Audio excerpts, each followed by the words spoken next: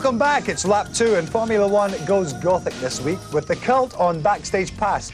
In fact, we interviewed Ian and Billy at the beginning of the 1987 tour while they were on stage at Brixton Academy. I'll be talking to Billy and Ian after this one of the early hits, Go West. The first thing we noticed was the elaborate stage set. Definitely an extravagant move for the band. So why did they do it? We just basically wanted to put, before we had a very dark set, and I think that reflected, you know, the fact we had no money. Now we've got a lighter set and it reflects the fact we got a bit of cash. But, you know, we just believe we just wanted to put it in a really basic format, just have a basic thing with the amps and the drum kit and that. And we didn't want to go like build pyramids and all that sort of stuff, you know, and sort of spacecraft coming out the ceiling and stuff. We just want to have a basic set. I mean, the stairs and the runways at the top, they're just functional. You know, that means that maybe the people at the back will be able to get to see us. And it's good for working with, you know, coming in at the show, leaving the show, that sort of thing. So it's more of a, it's a functional set.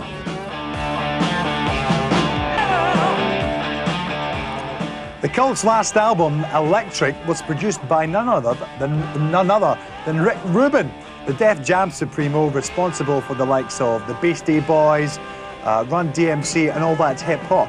Considering their style and reputation, we thought it was a bit ridiculous. We were so curious, we asked who suggested him. What suggested? Because he's a complete and utter blatant rock and roll freak. You know, that's one thing that maybe people don't know about Rick, is the fact that you take Run DMC, for example. What made Run DMC happen wasn't the fact they're not on their own, it was the fact they got involved with Aerosmith. The Beastie Boys, one of the most attractive things about them is the fact they're mixing rock and roll, things like Led Zeppelin and AC/DC with when they're scratching and mixing the records, you know, stuff like that. That's one of the things that Rick's done. He's taken like hip-hop and fused it together with rock and roll. He was basically a rock fan, you know, and that's why we got involved with him, because we heard mixes that he'd done a year and a half ago with the Beastie Boys. So that's what attracted us to him. As soon as we spoke to him, he just went, yeah, we have similar influences, let's get together.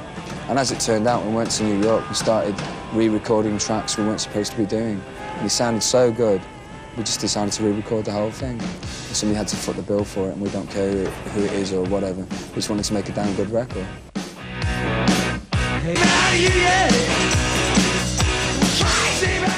Well, that's Wildflower, track taken from the LP Electric, but does Ian think it sounds a bit too much like a hip-hop production? No. What it does, the thing that Rick has helped us to do is to strip the sound down to the basics, which is what we wanted. You know, it's got more of us in it. So all we've basically done is unlayered the guitars and unaffected the drums and the vocals to the great extent they were affected in the past. So it's just like a basic, raw album. And the songs really come through, you know, everything really comes through. It's a very powerful record. And that's it. Now we've found a formula and we'll continue to work with them. I don't think you can freak them out too much. I hope not, you know what I mean? It's like no big deal. It's just a lot rawer sounding. It isn't so modern in its airbrush sound, you know. Everybody's record seems to sound the same nowadays. I mean, it's got a lot to do with technology. It's all like goes into a funnel. And whether it's like supposed rock, Europe and Bon Jovi, that's pop rock. It also comes out sounding like Phil Collins. Well, yeah, it's that sort of airbrush thing. We just wanted to make a record that was sort of quite nasty and abrasive on the ears. Well, we don't think it's very hip-hop, so we wondered what sort of people go and see a band who are typecast as Gothic, have white faces, and have their albums mixed by the same person as Run DMC. Everyone has been coming to see us for about 2 years, you know. It's just more of everyone, like this year. I mean, for example, we played a couple of shows with Simple Minds in the summer, and we went down really, really well. And that was an audience who'd never seen us before, you know. And probably get a lot of their fans come to the shows. I mean, we do get, occasionally you do see sort of like 14-year-old girls with Duran Duran t-shirts and stuff like that. But it's mainly, I guess in the beginning there was a lot more boys, but there's a good balance between boys and girls now. All different ages, all different fashions, you know. That's it. We don't sort of say we are this sort of sect of people. We want this sect of people to come to our shows. I mean, people can, you know, I mean, the way people dress, it doesn't necessarily reflect totally what goes on in their heads. You know, you can't just like dismiss a human being as a heavy metal fan. I mean, that's what they like, music, you know what I mean, and that reflects a certain type of music, the way they dress. And a goth, I mean, what's a goth, you know?